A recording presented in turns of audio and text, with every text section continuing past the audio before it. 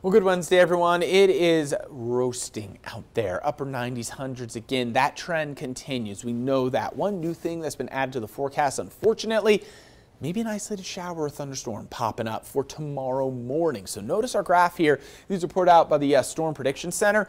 There's a chance for an isolated storm to pop up along and east of the divide. Now, really no rain expected. This is going to be very isolated. The major concern just going to be those lightning strikes. Let's quickly talk about that and what we're looking at here. So future track satellite and radar. Notice we're going to stop this late tonight around 12 a.m.